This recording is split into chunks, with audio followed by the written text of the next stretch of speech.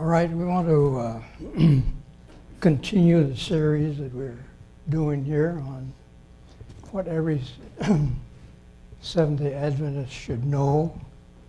And it goes through this series here of talks that you've seen before. Just go through it quickly here. First, a group on general philosophy, which we are not discussing right at the present, but involves these topics: is there a God, so on, origin of life, so on, some of those strong evidences for God, for design. And then more dealing with the geology area and a question of time and specifics about the Bible. How old is life on earth? Was there a flood? And we have dealt with the last three already, and with widespread layers, rates of erosion and uplift, which we discussed last week. Today we're getting to paraconformities and soft-sediment deformation.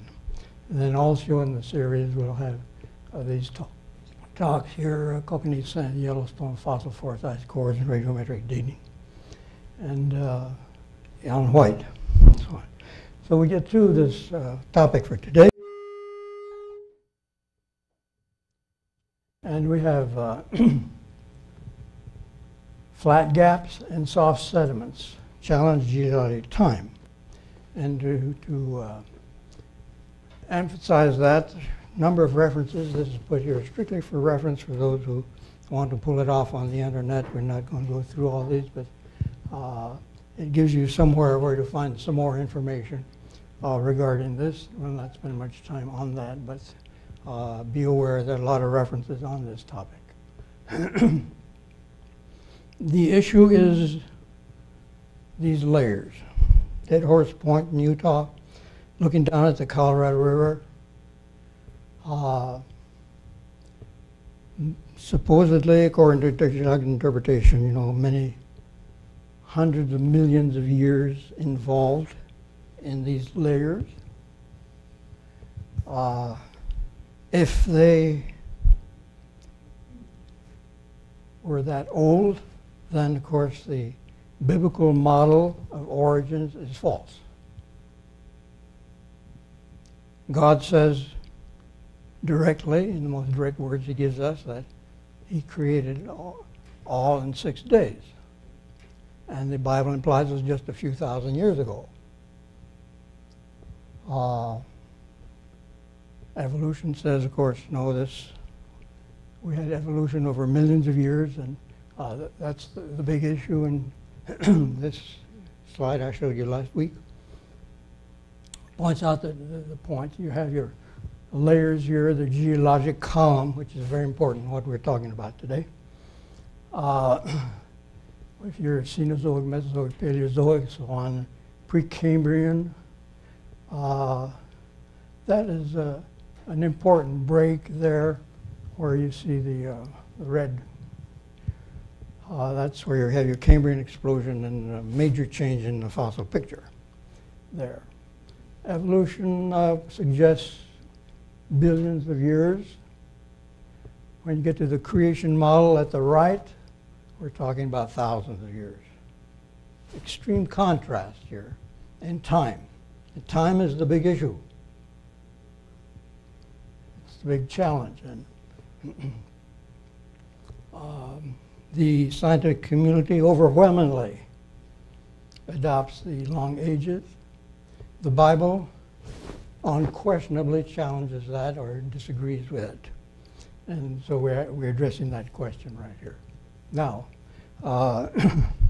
Geologic, I know many of you are not familiar with it and so on, but just point out a few major parts of it that we'll be discussing, but most important to our discussion today is the right-hand column there. The putative age in millions of years. MA means millions. A stands for annum. We're talking about millions of years. That's the terminology for millions of years. And you notice Cambrian is 540 million years, and you get younger and younger dates as you go up through the geologic column. Picture we showed you 2 slides back at that horse point covered part of the Paleozoic and part of the Mesozoic. If you look at the second column there, and there are the eras and so on. It depends on where you are, as to which part of the geologic column you're in. But in the western United States, you have a fairly nice representation of most of it in its major parts, not in all details at all. Well, one of the points we want to discuss today is what we call flat gaps. And this is the question of gaps in these layers.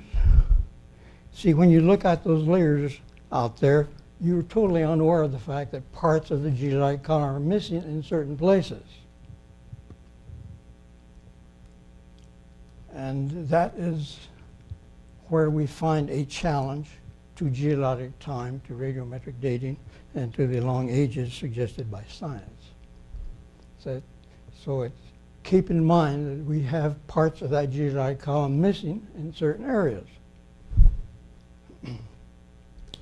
And keep in mind what we mentioned to you last week, that the average rate of erosion for the continents, the world is about 60 millimeters per 1,000 years, or roughly 100 feet per million years.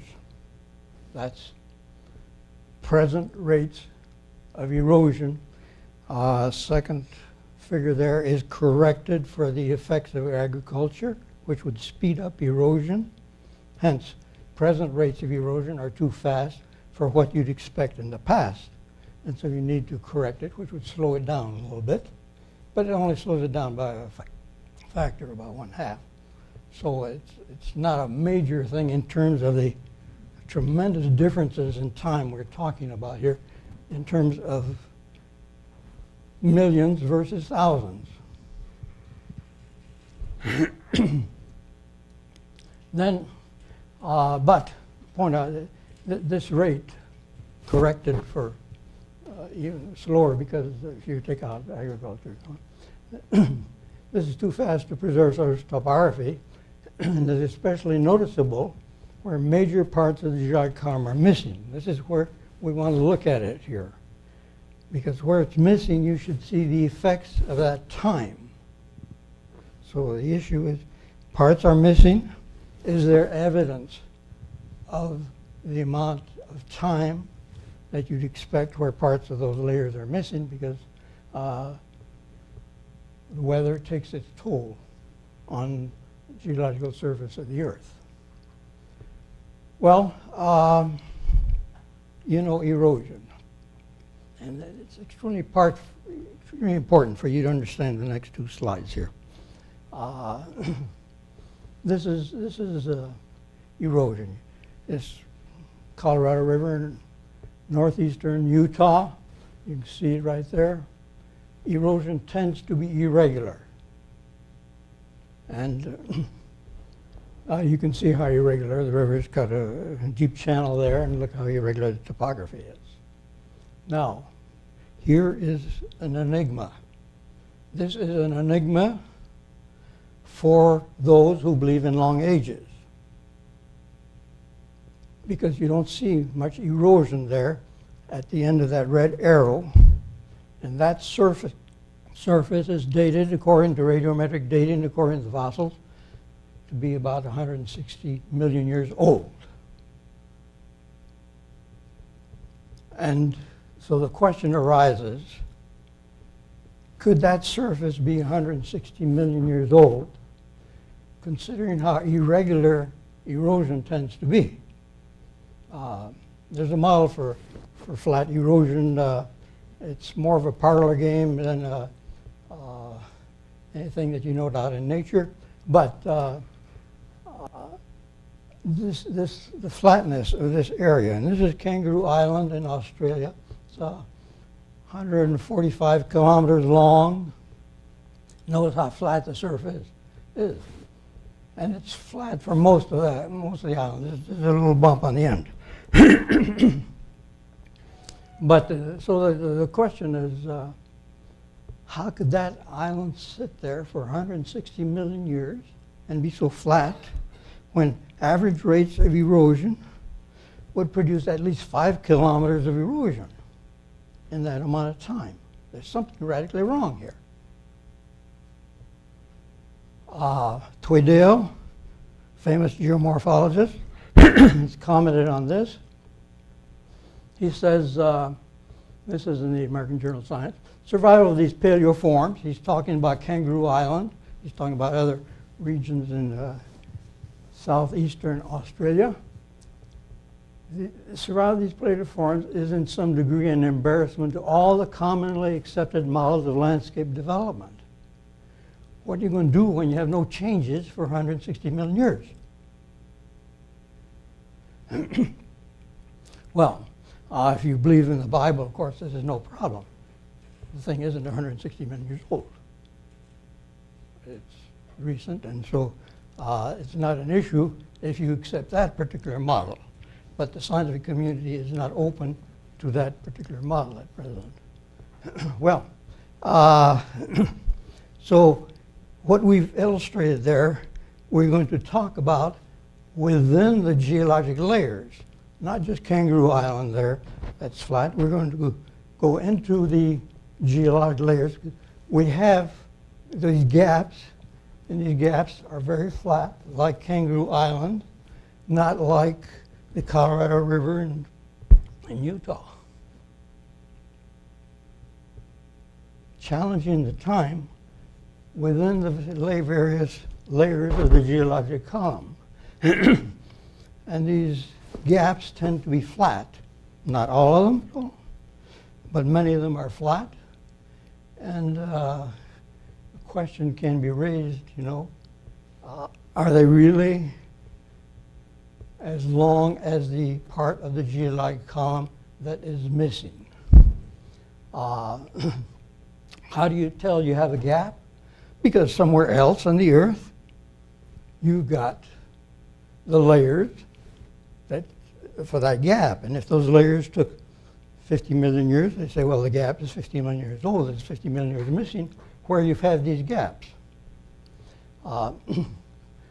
Various names are given in the geologic literature to these gaps. Paraconformity is probably the most precise one in a way, but it's these definitions, unfortunately, are not precise. Disconformity, there you have parallel layers. You may have a little bit of erosion. In paraconformity, you may have no erosion. You may have at least a line that you can see where the gap is. Non-sequence, term used by British geologists especially, just tell you, hey, this is, part of the sequence is missing here. They call it a non-sequence. Unconformity, a broad term, applies to all the other terms above. It's sometimes used for these gaps, but it is not a term precisely what we were speaking about. Terminology is not precise, as I told you. Flat gaps, that's kind of a colloquial term we use because it's described it so nicely. We're talking about gaps, and they're very flat. Probably fit the paraconformity terminology more closely than others. But you want to see paraconformity? There's one. Picture of the Grand Canyon here. At the end of that red arrow, you see a whitish layer going across the whole canyon. Between that that whitish layer and the reddish layer that's right below it, there's a gap.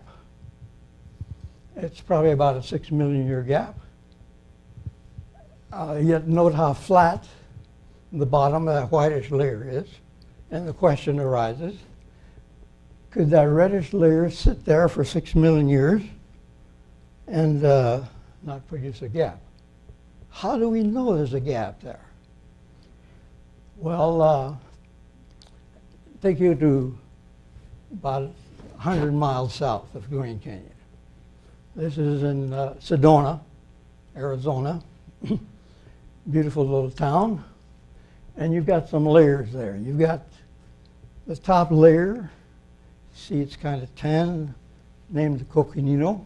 Then you got a orange, pale orange layer there called the Schnebly Hill. That's another formation. And then below it you see a dark red layer called the Hermit. Now, this is Sedona. You go back to the Grand Canyon. You got the coconino on top. You've got the Hermit below it, but there is no Schnebly Hill. Schnebly Hill is supposed to have taken 5 million years, and there's a gap, but there's 6 million years. Some say 10 million, but anyway, we can stick by a conservative figure. 6 million years. So that 6 million years between that Hermit and the coconino, while that Schnebly Hill layer was being deposited in Sedona. Question, is that the Hermit Shale? What's that? Is that the Hermit Shale? Yeah, did I? Yeah. So it's relatively soft material. Yeah, oh, absolutely, yeah. Very easily eroded.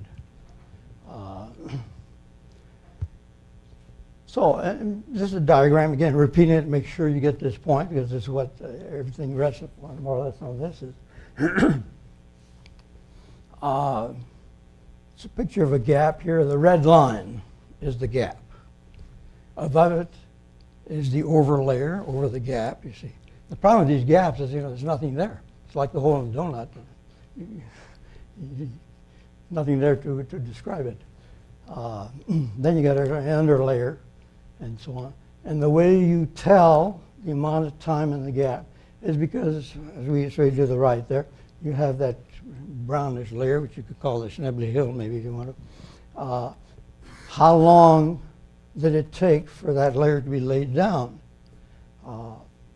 And the length of that time is the amount of time that the red line area would be exposed. And if it was exposed, you expect a lot of irregular erosion. You don't see it there. Yes?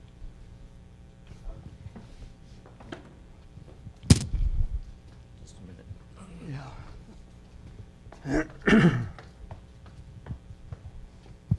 So if this is being deposited by, let's say, at the bottom of a basin, some sort of Gulf of Mexico type basin, Yeah. In which there was nothing lower than that, it's at the bottom of the basin. Usually, right. Then would we expect any erosion to make that flat basin irregular if it has nowhere to pour off from? No, or to? In the basin, you just have deposition. You're just laying down. There is no erosion in that part of the basin. Let's put it at least that way. So could that? The other part is usually considered to be eroded area. It's not a depositional basin. It is an exposed area. Exposed to air? To air, the weather. If it isn't deposition, it's erosional. There's no place on the surface of the earth over the millions of years that you neither have deposition or erosion. If you don't have deposition, you have erosion. At the bottom of the sea, it's still depositing ooze. Sure. But you have no gap there. As long as it's depositing, you have no gap. Okay, thanks. So keep that in mind. These two different areas. Where you have deposition, you don't have a gap. Where you don't have deposition, you should have erosion, and it should not be flat.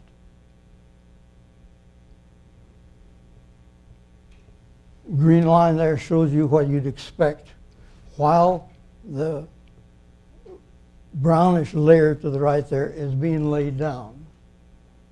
If you didn't have any deposition here, you'd expect erosion. You can't suspend the weather for millions of years any place on the earth.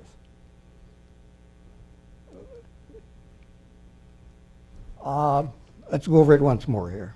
Different picture entirely, but I think it illustrates what we're talking about.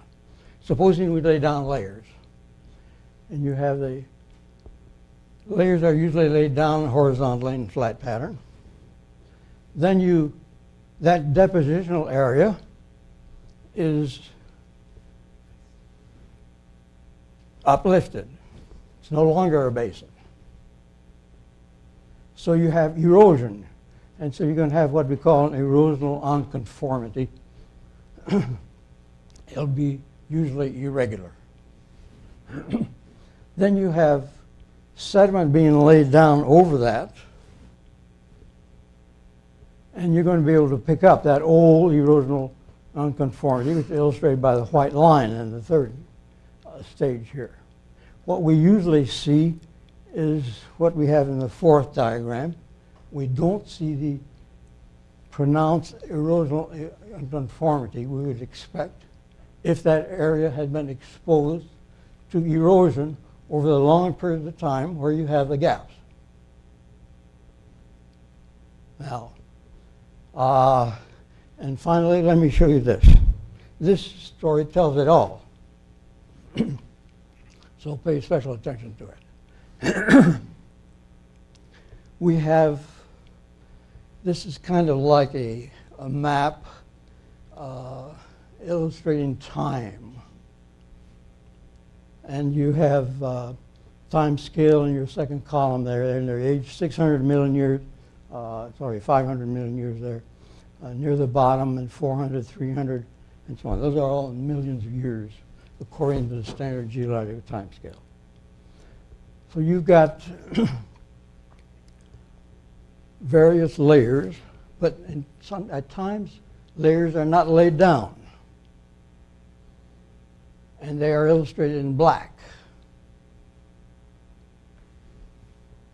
And so when you have a wide black layer, that's a big gap. When you have a smaller one, so on, is shorter. And these are various formations. This is a region northeast of the Grand Canyon. Represents about 133 kilometers across and about 3.5 kilometers of layers, which are the white material. Now keep in mind, the white material sits on top, of itself. You don't see the gaps, but this is put on time scale. And so, where there are parts of the geologic column missing, it's in black. And where the geologic layers lie, and so on, various IDs, parts are laid down. The red wall, for instance, there. We talked about the coconino. You see it up there to the left, that red arrow, and so on, is there, and so on. This is that region. And you can see how flat these layers are, one on top of another. We'll be talking about that a little bit more in 2 weeks. But notice the present topography imposed on this diagram in terms of the dashed line or the solid line of the green or the red arrow. Notice how irregular present topography is compared to the fossil topography. Notice how flat the layers are compared to the present surface of the Earth. Pick either one of those. The dashed line happens to be right along Interstate 70, which is probably the flattest line you could find in that region. That's where they put their interstates. And the red, of course, is where it's much more accentuated, a little further to the south, where they didn't put the interstate. So, the contrast between present topography and these flat layers is striking evidence of how different the past was from the present. If you've got a gap here of 140 million years, that big black line, the thick line there near the bottom, you'd expect all kinds of erosion in this Moab. That's in the Grand Canyon. Excuse me. And so on. And so on throughout there. But these things lie quite flat on top of each other.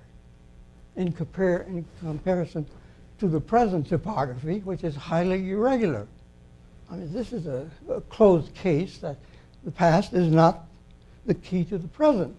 There's been something very different in the past. And it looks like, you know, there wasn't that much time for erosion at these gaps. And it looks like, you know, maybe the geologic column was laid in quite rapidly. So this tells you really the whole story of this, at least for that particular region. So let's move on quickly here. There are two gaps here in this set of layers. This is Paleozoic, Mesozoic layers here. And one of them is 10 million years. And in 10 million years, you'd expect maybe 1,000 feet of erosion. This whole valley here is about 2,000 feet deep. So. And you'd expect, you know, some very irregular thing if really 10 million years of layers is missing there. Where is that 10 million year gap? Right there.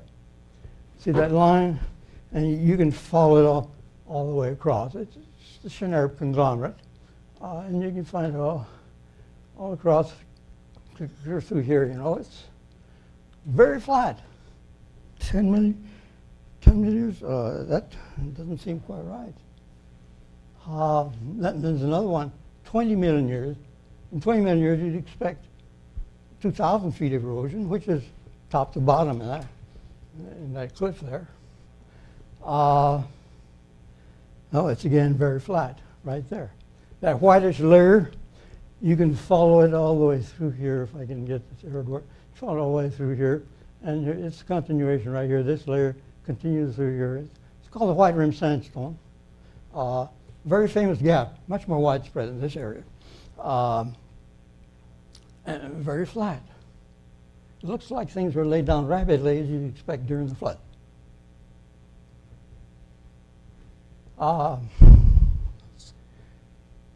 To point out those two gaps right there.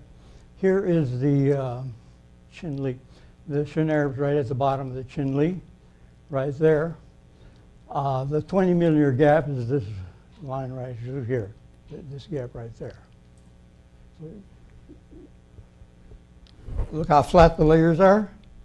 Contrast that to the present surface of the Earth. You've got a real challenge to the long geological ages. Okay, we need to move rapidly along here. Here's that same 10 million year gap.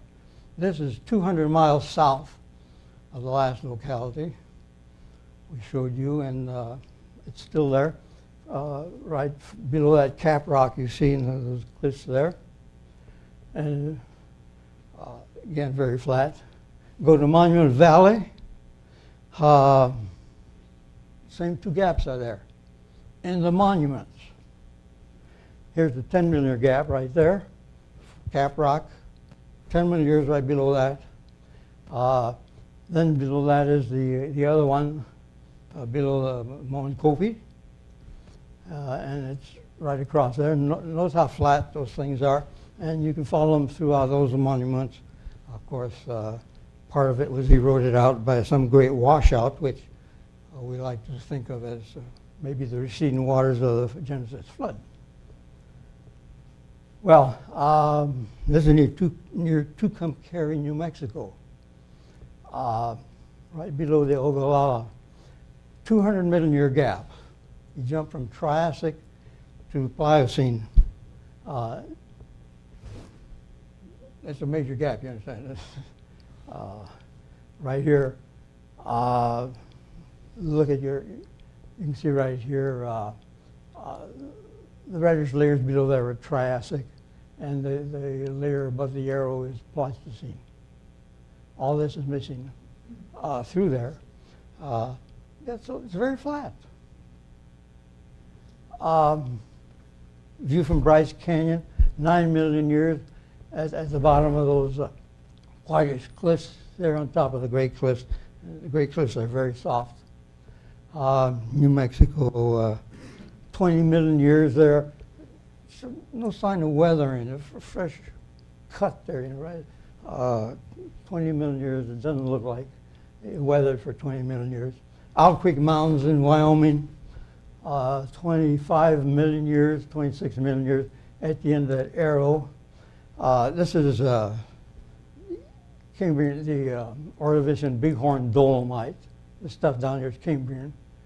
And then you have the Mississippian Red Wall, Madison. It corresponds to the Red Wall, but it's called Madison here. Above it, and you can follow that line through there, how flat it is right above this massive Bighorn Dolomite here. And so you have the same picture here. Did that time really occur? Get back to the Grand Canyon. We already talked about the 6 million year gap here, but we got some others in the Grand Canyon. Right in that arrow there, we got a 14 million year gap. 14 million year gap, you'd expect maybe 1,400 feet of erosion. No, it's a very flat layer that you can follow through the whole Grand Canyon. And then down here, you've got a 100 million year gap. And right below the red wall, there is the Hermit Shale, it's the, boy, I tell you, Limestone? Well, it'll come to me in a minute. Folks don't know it anyway, so I guess it doesn't matter that much. There's another layer there, I've got to think of it. It's right above the Moab, Temple Butte. Temple Butte. Right below the Temple Butte, 100 million years missing in the Grand Canyon. There is no Ordovician or Silurian in the Grand Canyon. Want to know where that is on this scale? It's these two parts down here. The Devonian Temple Butte sits right on top of the Cambrian Moab. And part of the Cambrian's missing, part of the Devonian's missing, so when you got a 100 million year gap there. What do some of the geologists say about this? Well, Blakey, this is in the classic on the Grand Canyon geology. New edition of it says exactly the same thing in new edition. Blakey says, contrary to the implications of McKee's work, location boundary between the Menai-Katcha and the West-Gogami formations. Remember I pointed out 14 million years? Those are the formations there. Can be difficult to determine both from a distance and from, 14 million year gap. You have trouble finding this. What does it tell you? It doesn't look like things sat there for 14 million years producing erosion. Buse, in the same book, he says, in referring to some localities over the very long lower gaps, states, here the unconformity, the gap, paraconformity, even though representing more than 100 million years, may be difficult to locate. Can't even find these things. Did 100 million years take place there? Ordovician Silurian plus missing there. Well, that was one place in the Grand Canyon. The Grand Canyon is a big place. We showed you a picture in the eastern Grand Canyon. This is in the western Grand Canyon. And you look there at these layers, and this is a little further down in the canyon from the other picture. Your Kaibab is clear on top there, Coconina is up there, that whitish layer near the top and so on, and your reddish layers below. And you get a little further down into the more limestone layers down below. But right at the end of that red arrow, you look across there, you can kind of see a lighter whitish layer all the way across. Right at the top of that whitish layer, just below the multiple thinner layers above it, is that 100 million year gap. It's there also. And these thin layers are there. It continues. 100 million year gap, no erosion. You have to have a flat area to lay down a flat layer on top of it. another Western Grand Canyon again. And this is 100 miles west of that other picture, not this one that the first picture, well, the first and second picture of the Grand Canyon I showed you, not the third, which is Latin. But right at the end of that red arrow, you can see prime more or less that whitish layer across. It's called the Grand Wash Dolomite. It's part of the Moab limestone.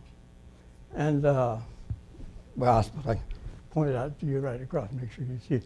Right across here, right at the bottom of that cliff, right, that thin layer there of Temple Butte. And so right here, follow right across there, and so on.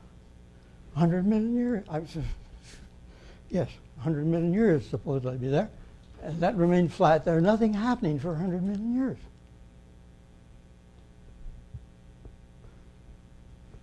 Well, Texas, 200 million years here. We have to move rapidly. Time is catching up with us here. 16 million years there. Palo Duro Canyon. That 200 million year gap up there is 100 miles away from the 200 million year gap I showed you in Tucumcari, New Mexico. Petrified Forest National Park. Right at the top of the reddish layers right there. 190 million years. Not always that flat, but there's an awful soft layer below it. Very easy to erode away. Near Vernal, Utah, a 20 million year gap on top of the Morrison Formation. Right, that whitish line there. You got the Dakota sandstone is the whitish, those whitish layers you see up there. We've been talking about it. This is the Dakota here. You go 350 miles south of here. You got the same gap, but it's bigger there. It's 40 million years instead of 20 million years. Why? Because there's no Cedar Mountain Formation there.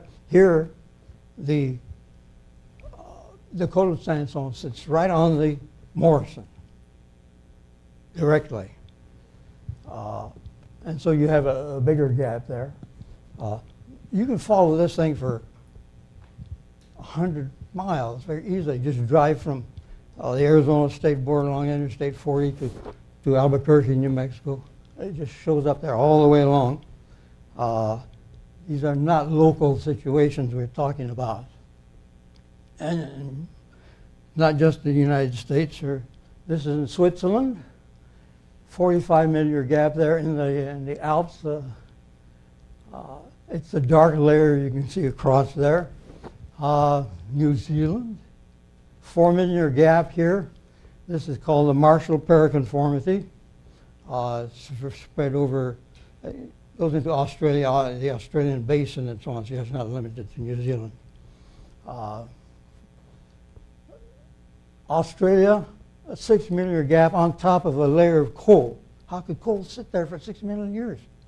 It'd be that well preserved. This is a gap that's spread throughout the whole Sydney Basin, not just here. 6 million years. South America, this is in Brazil. There is Triassic here, the darker layer below is Triassic. Layers above there are Jurassic. I'm sorry. Darker layers below are Permian. The lighter layer above is Jurassic. There is no Triassic. You're 45 million years here. Doesn't look like very much weathering over 45 million years. Van Andel comments on this situation here. This is in Venezuela. He says, I was much influenced early in my career by the recognition that two thin coal seams in Venezuela, dated by the fossils, separated by a foot of gray clay and deposited in a coastal swamp, he's assuming long ages model, you understand, were respectively of lower Paleocene, upper Eocene age.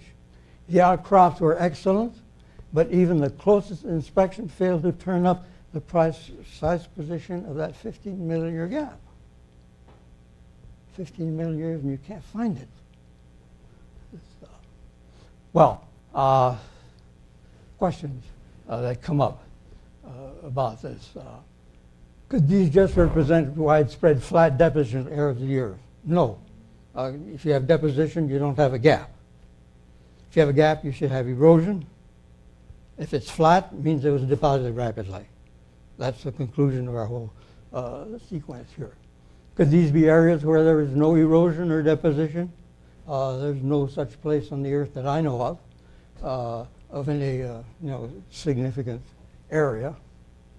You have to suspend weather. Can we have flat erosion? You occasionally have flat erosion on top of a very hard layer. Many of these layers are soft and certainly don't answer the question. Could erosion rates have been slower in the past? Yes, they could have possibly, but the fossil record suggests probably faster. The rainfall is probably more rapid in the past. It's not a solution. Could these gaps have been protected by overlying layers? So you pile up layers on top and then erode them down. How are you going to erode them down so they be flat, especially when you have so many soft layers? That's not going to work. Does thinning out at the edges of the layers indicate a lot of time? I put that in there simply. This is an excuse sometimes put on the internet. These things thin out. I don't know what the reasoning is. A geologist came to me and told me, hey, these things thin out at the edges. I told him, I don't care what they do at the edges. You got 100,000 square miles here and no erosion for 10, 20, 30 million years. You got to explain to me the major part of this thing. I don't care what happens at the edge. And he had nothing else to say. Is there evidence of weathering over time at these gaps? Usually not. The geologist Newell says it doesn't look like they're weathered. But this is in the peer-reviewed literature standard geological interpretation. Occasionally, some weathering is reported. Phosphate at that Marshall paraconformity in New Zealand is reported there.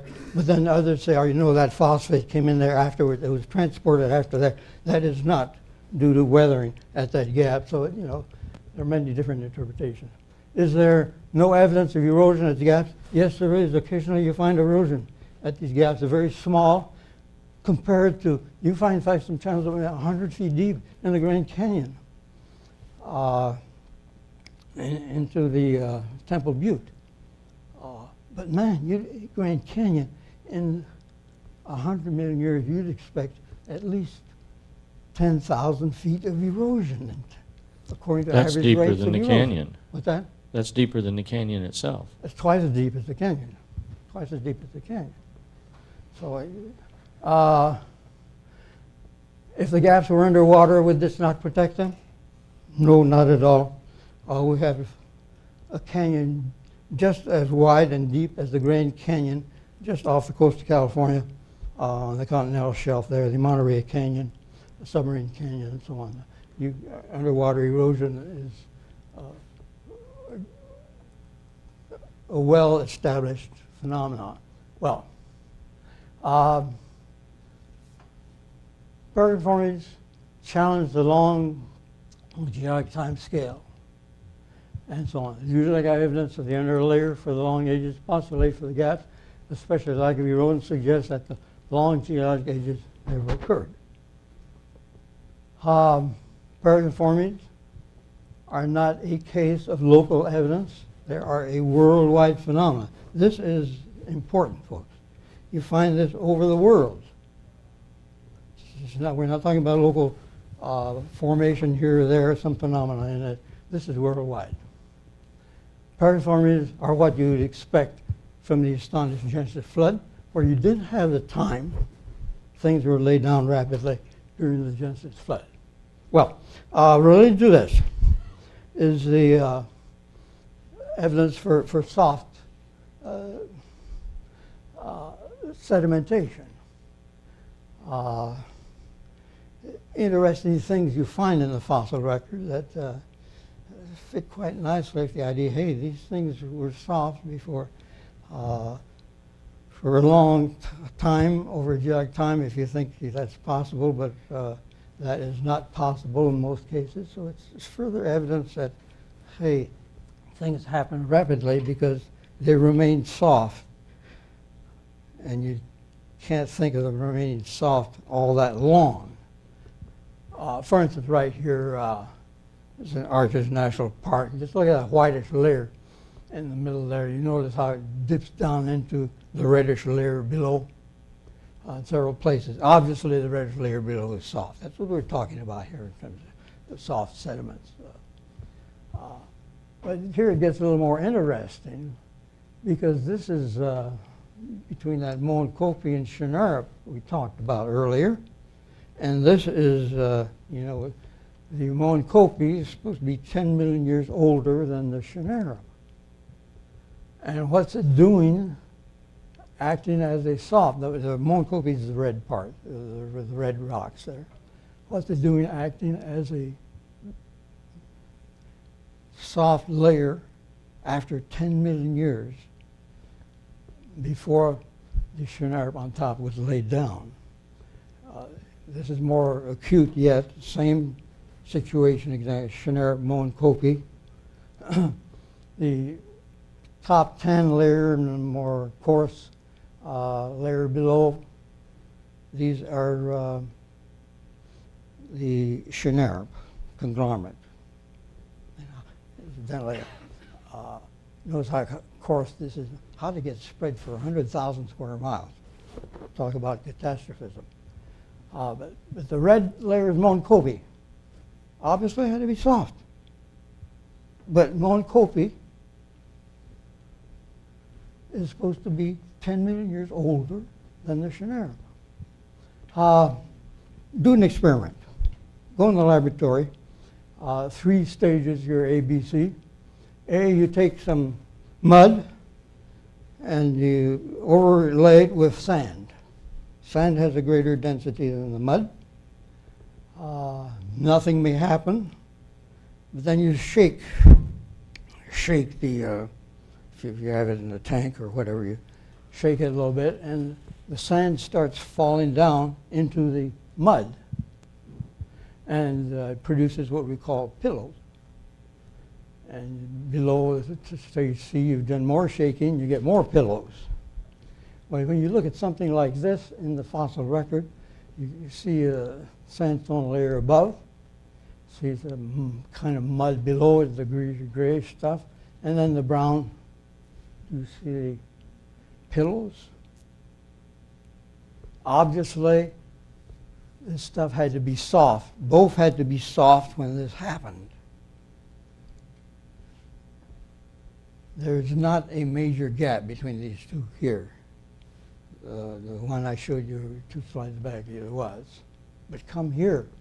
This is again back to that same 10 million year gap between the Moenkopi and the Shinnerup. This is in Capitol Reef. And you go down there along this little creek here, and you look in the cliff to the right there. This is Shinnerup right here. Excuse me. This is Shinnerup right here, and this is Moenkopi right below it. You look along here, you get right to the contact between the two. And you look here, here's your Shinnerup. Here's your Moenkopi. And then you got some Shinnerup below it. Notice the color match. This is a sandstone. This is more of a shale, finer material. And then below it, you got more Moenkopi and so on. Green arrows are Moenkopi, the red arrows are Shinnerup. The Shinnerup is supposed to be 10 million years younger than the Moenkopi. Obviously, it had to be soft. Go to Kodachrome Basin in Utah, below Bryce, and you find these structures like this, these pipes. They call them pipes and so on. They stick out, and you, here's another one right here. See it sticking up through here. Where do they come from? Well, somebody said, you know, well, maybe these are hot springs and so on. We've studied these. You analyze the minerals in these things. They come from below, from layers below. This is another example here, another pipe.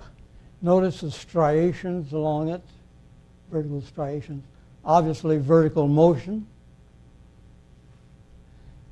And then very intriguing in the same area, you look at things like this, and you see all these reddish layers up here and over here, and then you see, hey, something happened here. Everything kind of collapsed down here, down into this. What's going on here? You're not going to have this unless things are soft. Now, the explanation we're proposing, and Dwight Hornbacher did his master's thesis here on this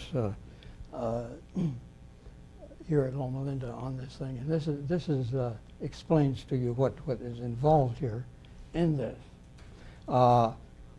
Looks like stuff was soft there. The whole thing was soft. There was an earthquake.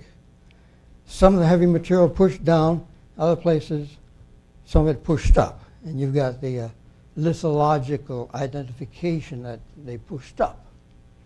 And so you have the various layers illustrated here, Carmel, Entrada layer here, and so on. But these are the various pipes that you find in those rocks. And some of them stick up like that, and we showed you pictures of those. Well, they had to be soft. How long would it have to be soft? Well, the average, you know, it varies. They start up at different levels and so on. The average Carmel, average Entrada, vary about 13 million years. So Carmel had to remain soft, you can say, for 13 million years in order to be able to penetrate into the Entrada above it. There's one little interesting hint, and it's this Pleistocene thing. You have some conglomerates like this sitting here, and you have some of it involved in one of the pipes. And so it looks like this pipe did not form until this was present. Now, you're talking here not about 13 million years. We're talking about Jurassic to Pliocene, probably 150 million years instead of 13 million. If this is a key to that, and it looks like it is, type of thing. Anyway, it looks like there's a lot of soft material out there to form these pipes. Lastly, I'll go to the Front Range of Colorado. Look at the layers here. This is, using the arrow here, this is all Precambrian granite. This is Sawatch sandstone, this whitish layer lying right on top of that granite. You can follow all the way through here. Above it is the reddish fountain formation. This is Cambrian. Fountain formation is Pennsylvanian, Permian, about 250 million years later than this layer right here. Oh, sorry.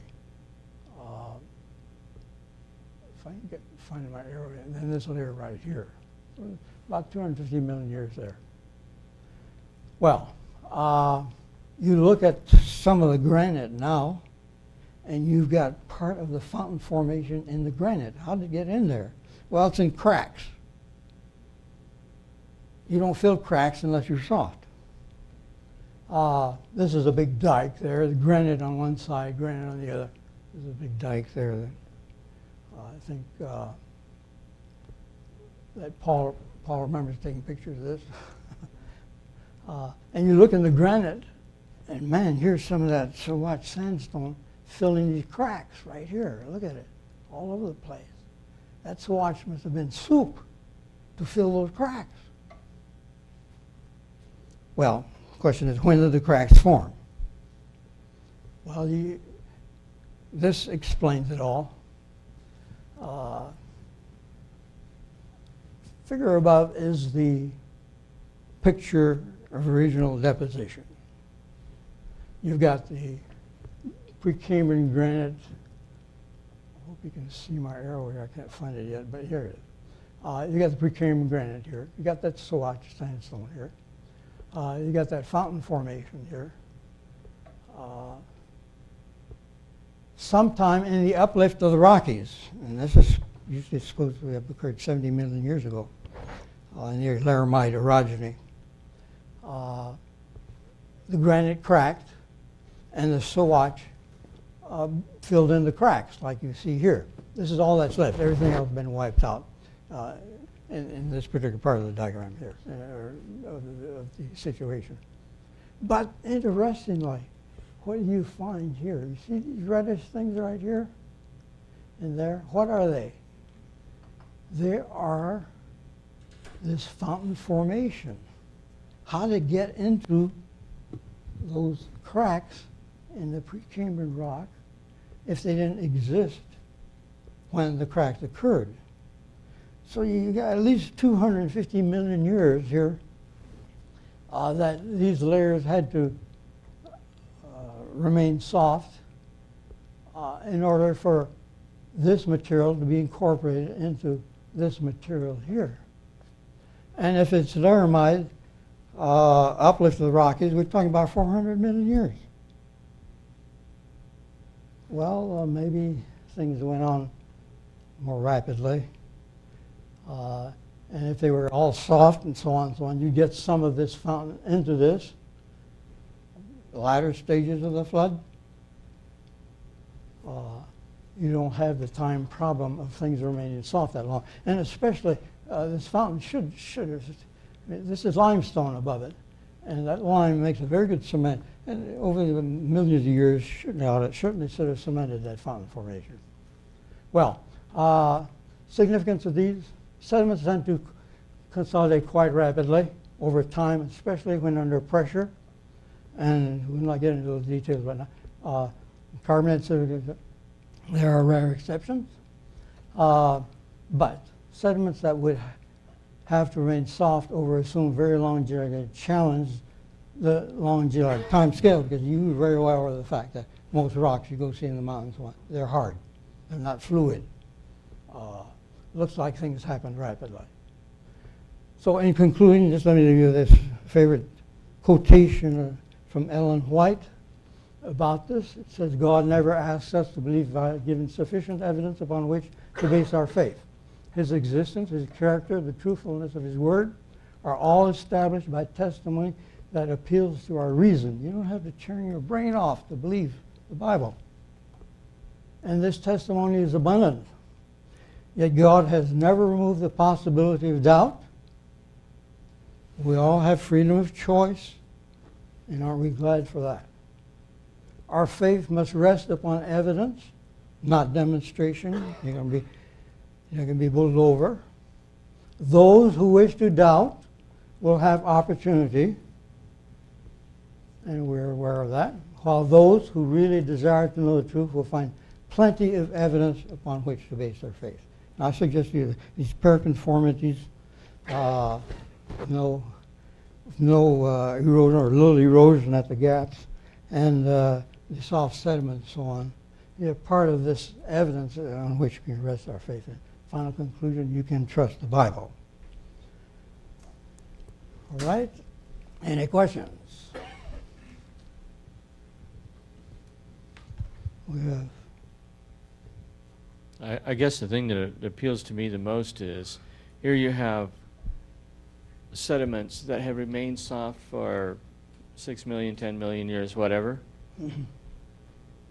and yet they're not eroded. And they're not deposited upon. They've just kind of frozen in time. Paraconformities are hard enough to believe by themselves, but paraconformities on soft sediments just is a bridge too far. Let me just interrupt. You want to make an announcement, don't you? Tell the class about next week. I came to listen to you, friend. No, we want to hear about next week. Oh, all right. And then we'll come back to the questions. Give me this chance just to tell you about our visitor for next week here. Dr. John Baumgartner is an exceptional scientist, and he's going to be giving us a lecture this coming week from today at the same time, same place. And then again, 2 weeks after that. So it's the 12th of April and then the 26th. What does he do and who is he? The announcement is in the church bulletin if you ever got one of those, but if you didn't, it tells you that he has a PhD from UCLA in physics, and for 20 years he was a physicist at Los Alamos National Laboratories. And he himself worked with supercomputers there and developed software which has been used around the world for modeling what happens to the Earth, which is, as you well know, is just a huge sphere surrounded by a thin shell that we call the Earth's crust, a few miles deep. And if it's disturbed by an asteroidal impact or whatever, it is Baumgartner's software that has enabled the scientists to predict how the planet Earth would respond. Anyway, Baumgartner is a man of God. He's a Christian, and he has used this software, which is unique, to come up with a model for what might have happened at the time of the flood. After all, he's wanting to make the whole flood story in the book of Genesis conform to what we observe today, and to propose, which he started doing this maybe 15 years ago, propose a sequence of events that could have ended up with the physical shape on Earth's surface that we see today.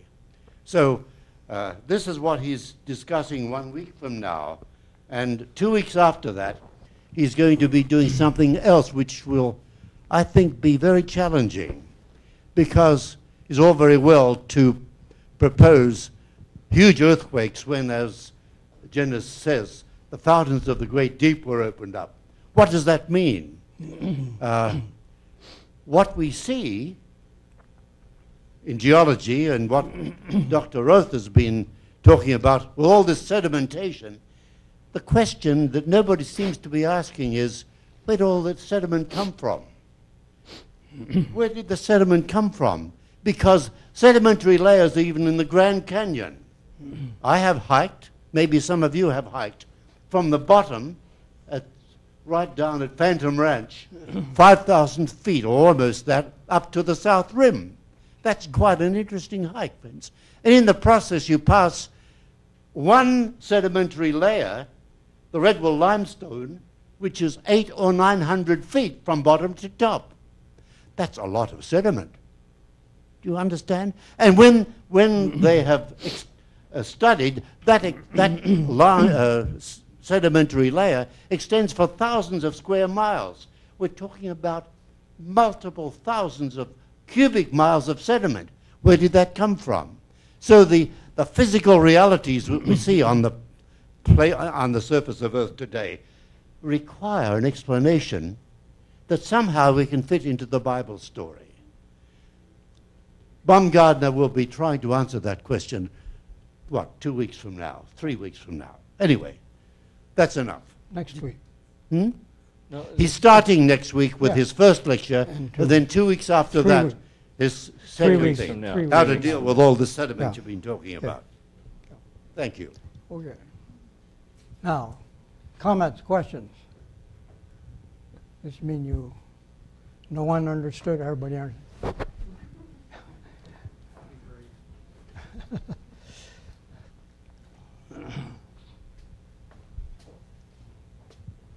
Yeah, the gaps are real. They're not imaginary. I think you've demonstrated that.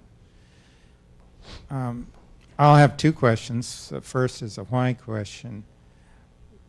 Why don't old age, ancient Earth geologists even talk about it? And if they do, what's their solution?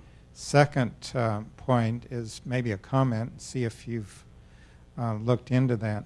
In the state of Pennsylvania, they've drilled well drillings all over the state, mostly by mining companies, not just looking for oil or water, but Cool. finding at what level the coal is. And then they map out the contour of the various coal beds and what's below and what's above. And they've found what they think is a dendritic river pattern that's sandwiched between several layers of sediment and coal. I haven't seen any creationists discuss that. Maybe you've looked at it. Maybe you can comment on that. So I have two questions. Yeah, to answer your second question first, Good. during a flood, I'd expect all kinds of dendritic patterns, water moving around. I have no problem with that. I mean, I know you're right that creationists don't address that very much. Man, when you got uplift and subsidence and so on, you're going to have water shifting around. The water tends to form channels, part of the flood. Along with that, do we have other places in the column that you've seen dendritic drainage patterns? We would expect if it's in one place, it would be everywhere. Oh, they report them, and they're usually shallow. Morrison, for instance, the Morrison Formation has a number of dendritic, but they're very shallow. They don't even go through the formation itself. So, your first question, what do other geologists say about this? The one that, on the net, you know, they comment about it occasionally, you know, and one of the common things I've seen several places is, you know, well, no, these formations, they thin out. Well, of course, all formations do this, you know. I don't follow the reasoning there, per se. But one person who's addressed this is Norman New. He wrote an article about this and so on, and he said, I certainly have no simple answer to this question. And he tried to explain it on the basis of these being wide beaches, shorelines, and so on, which would, you know, half of these I showed you are terrestrial, not beach type of deposit. It doesn't answer the question at all. And he admits he doesn't have a good answer for it. And it's one of those things that, problems that we put on the shelf, you know, because we got to find oil, we got to find coal, and the money is where you can get into those areas. But so the question is there, but I don't see a good answer for it in the geological literature. And the fact that they raised the question, like Van Andel, you know, in Venezuela raised the question, 15 million years he couldn't find anything. That quotation, so it's referred to at times, but like the erosion rates picture. So it was in the vogue, and you know, in about half a century ago, and people were recognizing, hey, we got a problem here. This is too much. It's way too fast. So on, our continent should be all gone, and so on. But then we go on to other things, and geology, like other factors, has its times of fashion. And one of the most interesting things that's occurred to me, you don't understand this more than others here, is that of late, people are starting to raise questions about sequence stratigraphy. And I've been suspicious of sequence. I wonder how long the thing would last before questions would be raised. We're having a big conference in England this fall on sequence stratigraphy. And people are wondering, you know, it involves, you know, certain assumptions, which in their model are perfectly fair and so on and so on. But man, let's not be tied down to one cycle type of system. Nature is more complex than that. You have a question, yeah. Yeah, this is fascinating. It just shows how complex the geologic column really is. But I was wondering, you know, when we look at these, you're looking for long-term erosional processes that are apparently missing. So we're looking for something that's not there. What we have to also always account for is what is there. You see a lot of geologic layers, you know, as you mentioned, are kilometers thick. And in deep time for those geologic layers, you can have both long processes and short processes, and it doesn't matter. It doesn't take away from the conclusion that there could be deep time in the geologic column. But if you're going to try to talk about a flood geology, in which you have everything has to have happened within 6,000 years or approximately that long for the whole geologic column, then you can't. Then you lose your support if there's even one layer in that column that can only be laid down in long periods of time, right? It's just like a deductive. Yeah, I mean, it's just like a absolutely. deductive argument, you know. Absolutely. You can have a whole bunch of premises. If you prove one premise that is logically you- falsifiable, then the whole conclusion is thrown out. If it's worthy of the silver bullet, yes. Yeah. Okay. So, do you find any layers in the geologic column that can only be laid down in long periods of time, or can you, or do you have mechanisms in the flood model that account for every type of layer, and there's many types of layers there that can be accounted for in a short chronology? I don't know of any layer that I'm going to say, hey, this is impossible. This is a silver bullet. What about limestone? Because Limestone? you got lots of limestone layers there, Yeah. and there's no way those could be laid down in a short period of time, because they're not sedimentary deposits. They're formed by precipitants, in which you've got ions suspended in in seawater. That if you add silt and clays and other sediments in it, it destroys the precipitation process.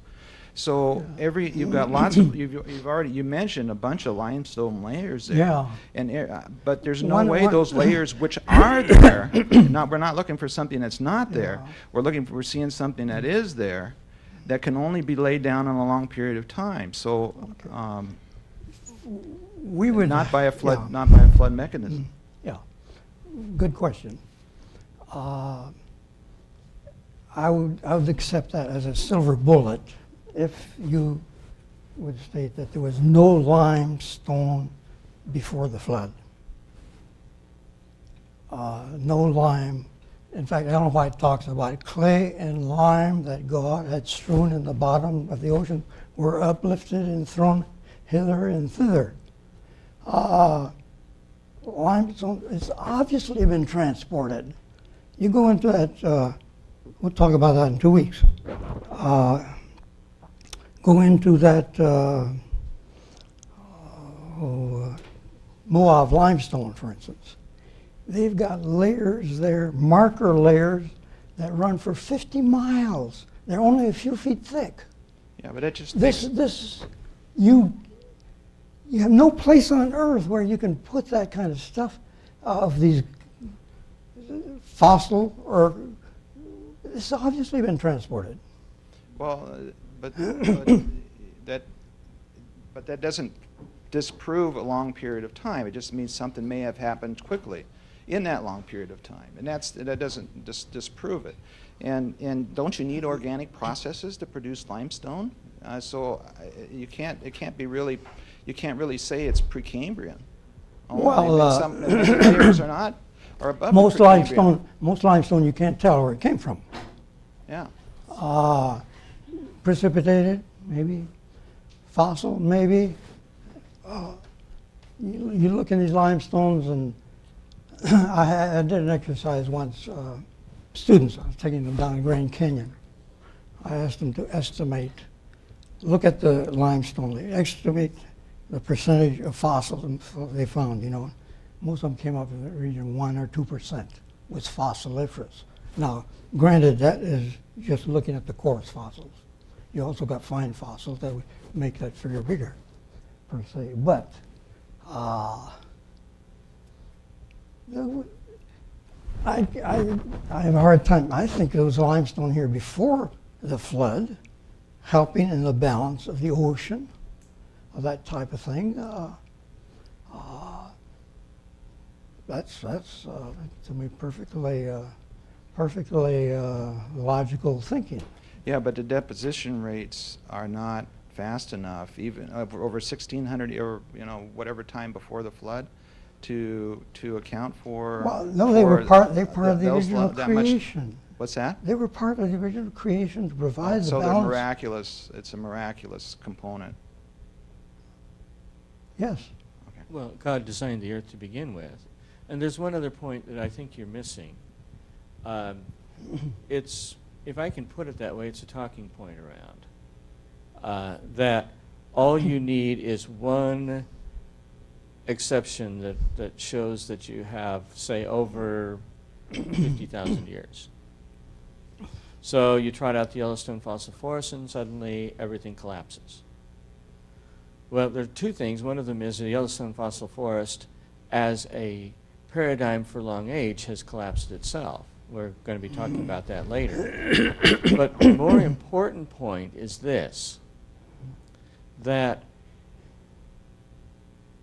if you were to show that there was less than, let's say, 5,000 years between the Cambrian and, say, the Devonian, that means that that entire part of the geologic column was laid down in less than 5,000 years. That destroys the standard geologic timescale. The geologic timescale suffers from the same problem with silver bullets that the creationist one does. It's a mistake to say, well, you could just accommodate it, because you see, if you collapse the Cambrian and the Devonian, and then you collapse, let's say, the Permian and the Triassic, and then you keep collapsing it like that, eventually you have no time for the time scale. That is, there are silver bullets on the other side too. Now, as it turns out, they're complex, and it's not easily arguable straight through without taking a lot of time to go through all of the geology. So it's there really isn't a silver bullet in science, as we find out. But the problems are not asymmetric. The problems are symmetrical. There is a problem when you have, if you could demonstrate that, let's say, the Carboniferous was less than 40,000 years ago. The entire geologic column up to the Carboniferous would collapse. And it would be the same kind of catastrophic collapse as it would be for somebody proving that this layer took 500,000 years to develop. It's not an asymmetric problem. Yeah, it is an asymmetric problem, because for a deep time in a geologic column, you can have both long processes and short processes going on. You can't have that same relative ratio with short chronologies. I don't think you're thinking straight on this. Well, let me explain. Yeah, If the that could be. Carboniferous was less than That could be. 50,000 years ago, the geologic column collapses up to the Carboniferous. But as I said, if you find one column there that can only be produced, But if you over long find periods one of- column there that could only be produced by short-age processes, you have the problem in reverse. no, it just makes it complex. It just makes it a complex issue. It doesn't destroy the long period of time. There are lots of If things the that go on in Carboniferous short. is less than 50,000 years old, then no amount of arguing is going to change that fact. Well, that may be for that one layer. I'm not trying to argue against the Carboniferous standard is geological model. below the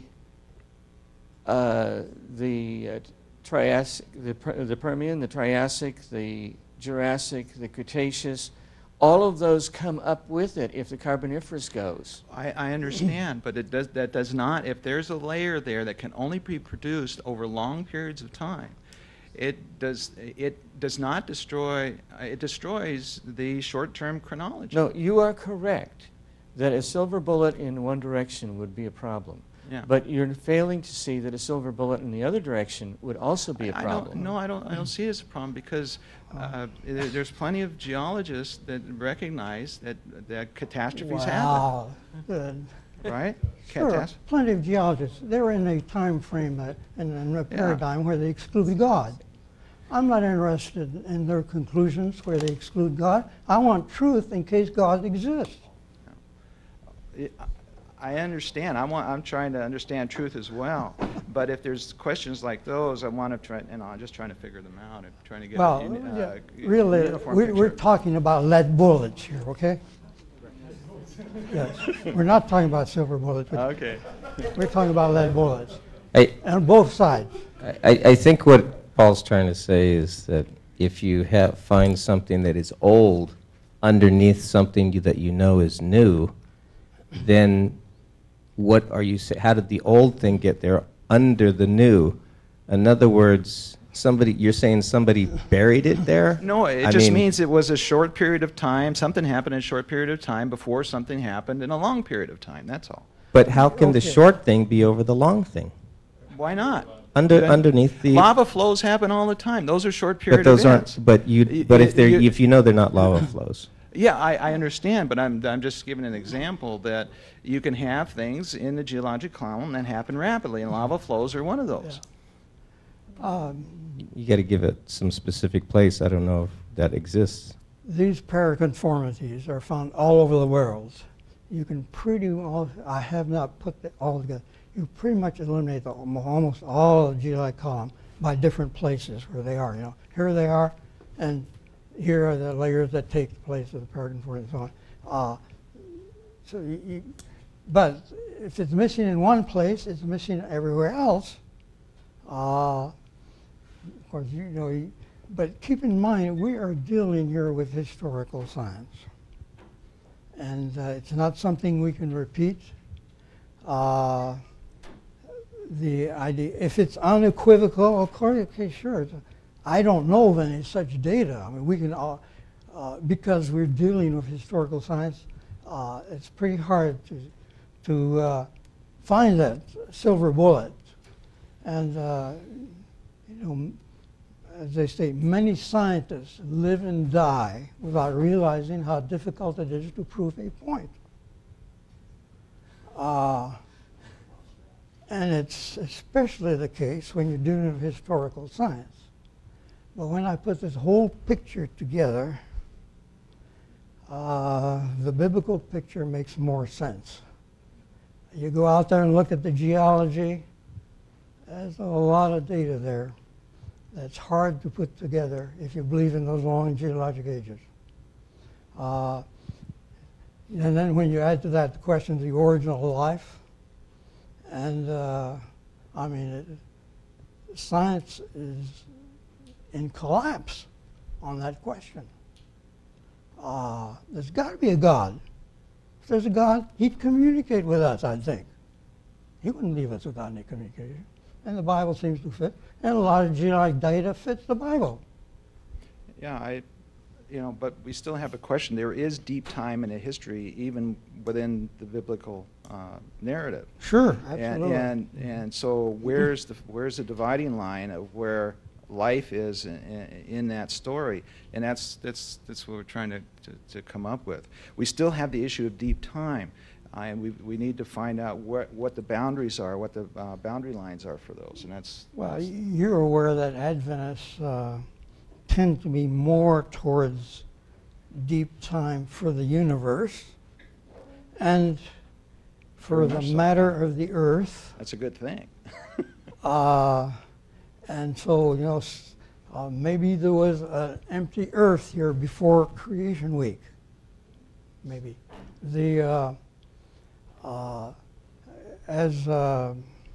Keep in mind, in 1860. This was probably Uriah Smith. The article is not signed. He raises this very question about, hey, there could have been matter here before creation week. Nothing in the Bible seems to counter that. F.M. Wilcox, 1898, Adventist Review again, raises the same question. Hey, there could have been before. You read Genesis 1, verses 1 and 2, sounds like nothing of creation occurs till Genesis 1, verse 3, where God starts speaking, and there was light. It describes an earth there before, which could be. You go to Psalms 24:2, speaks of the earth coming out of water. You go to Psalms 136:6, speaks of the earth coming out of water. You go to 2 Peter 3:6, he speaks of the earth created out of water. These folks, now, but I'll admit, you go to Genesis 1:14, it sounds like the sun and the moon were created on the fourth day. So you have a choice here. The weight of the evidence, I think, is on the side there was something here before. Well, I had a little thing I was going to ask you about. When Warren talked about the remnants of rivers, going under for a long ways, it kind of reminded me of the stromatolite thing. Stromatolites, they exist around the edges of rivers, the edges of lakes, freshwater lakes, salty lakes, whatever. And they also, they need calcium carbonate, to grow. And that comes from limestone, which is decayed limestone, isn't it? Because isn't the rain kind of wash it away, and then there's a chemical process that makes the... It can come various ways. Yeah, yeah.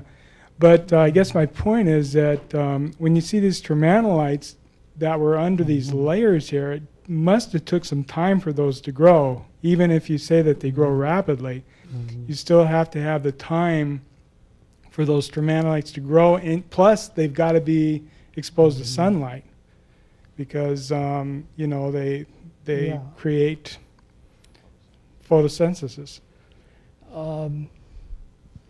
One of the experts on stromatolites, and his name's he states, one of the things that haunts scientists who are on stromatolites is that they may not be biogenic at all. You get my point? They're not biogenic. They're not life, you're saying? They're not life, right. Okay. We have a host of pseudofossils, especially you're talking about Precambrian fossils. There's a book over here in the Geoscience Library. There's 300 Precambrian and Cambrian pseudofossils. These are fossils that were considered to be fossils. Now they've been said to be not fossils. Stromatolite, you're dealing in this is one of those areas where witchcraft and geology intersect.